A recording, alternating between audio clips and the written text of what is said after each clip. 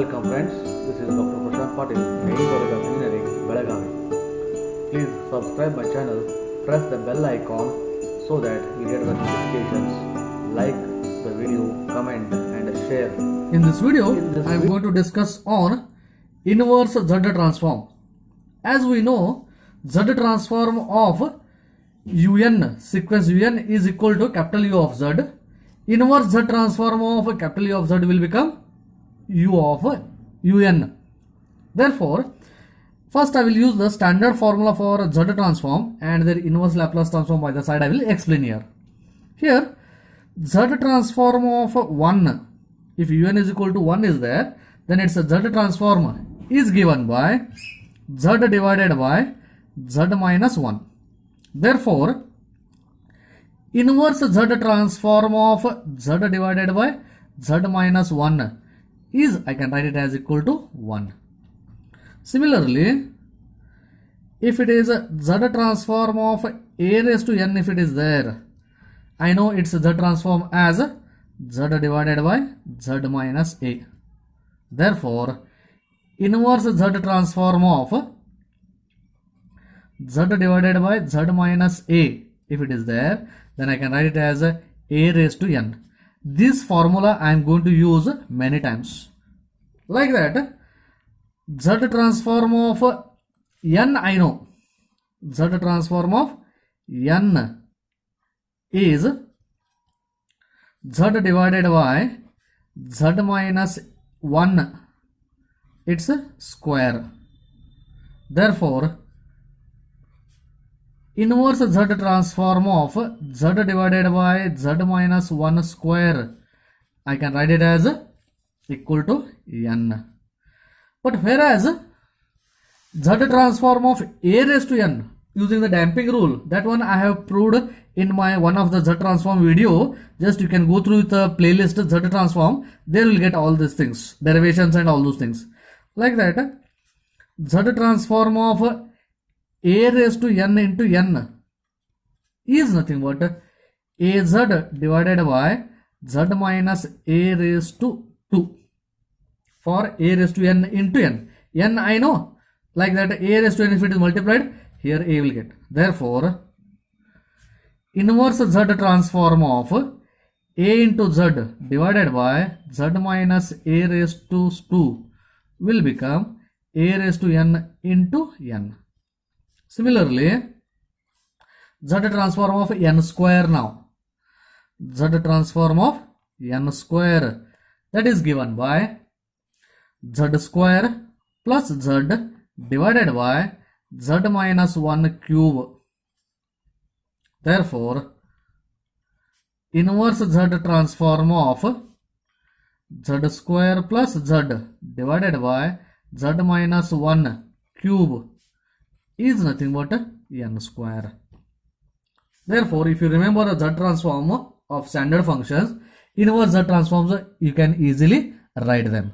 Okay, like that, if N square is multiplied with A raised to N, that is Z transform of A raised to N into N square, if it is there, then its Z transform is given by A times Z square plus A square times Z divided by Z minus A cube.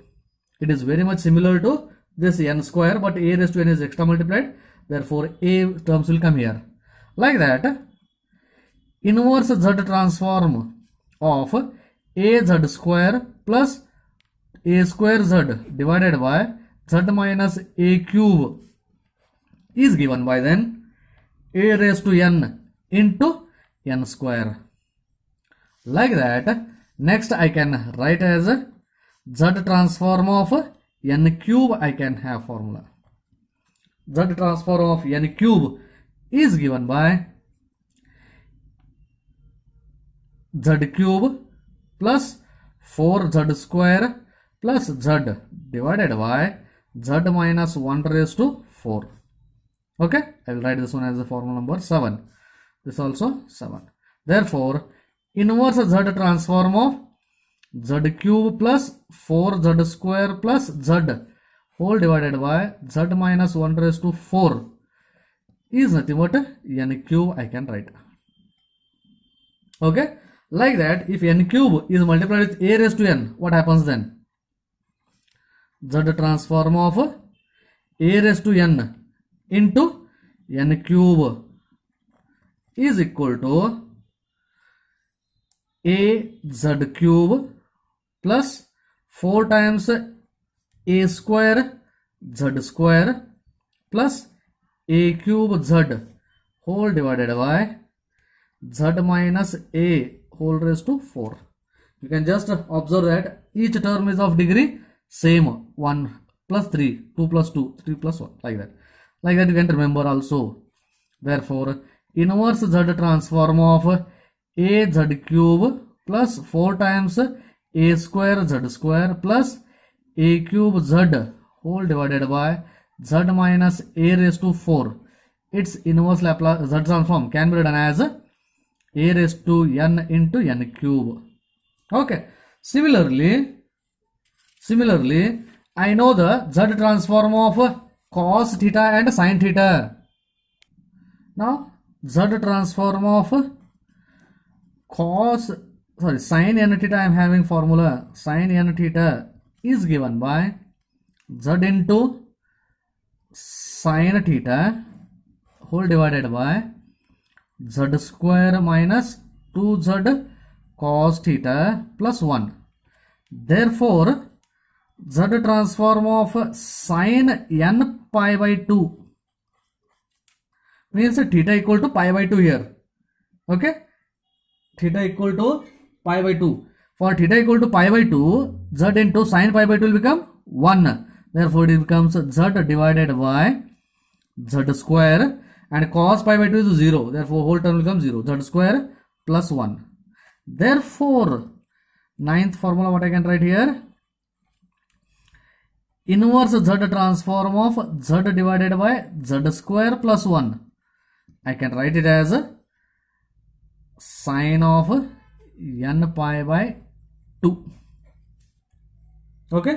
Similarly, I am having z transform of cos n theta. I have cos n theta formula as z into bracket z minus cos theta divided by z square minus z square minus 2z cos theta plus 1. Therefore, z transform of cos of n pi by 2, cos of n pi by 2 will become now, put theta equal to pi by 2, cos pi by 2 is again 0. Therefore, z into z will become z square plus z into cos is 0 divided by z square minus 0 plus 1. Therefore, one more formula I can write it as what? Inverse z transform of z square divided by z square plus 1. I can write it as equal to cos of n pi by 2. Okay. These formulas I am going to use in solving the inverse z transforms. Okay. In my next videos I am going to use them. And one thing you can remember here, while finding the inverse z transforms, the numerator must contain at least one z term here. Okay. You can just see here z, a into z, or z square you can take common, z will remain here. Here also z remains z.